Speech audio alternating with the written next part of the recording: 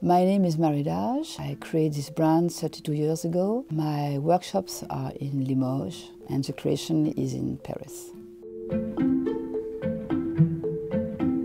All our collections are hand-painted on porcelain from Limoges. The idea was really to bring as much collections and possibilities of changing the table as possible. We choose very carefully the shapes because I think it's important to give to the chef a lot of options on how he will dress the table. So we had a dinner set and a breakfast set, which are very different. For the dinner set, we use some flat plates, we use some deep plates. For breakfast, also we played with little couples, which can be used for, a little mousse or can be used for marmalade.